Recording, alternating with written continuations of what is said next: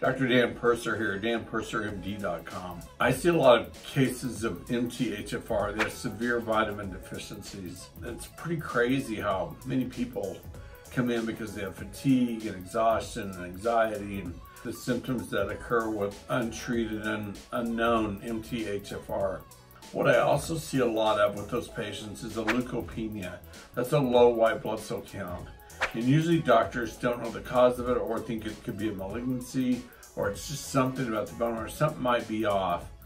What I usually find though with most of these patients with the leukopenia, when I deal with their vitamin deficiencies like a severe B12 or folate or pantothenate or biotin or even a zinc deficiency, their leukopenia goes away. It takes, several months, 6 to 18 months, but it goes away and doesn't return as long as they stay on the program.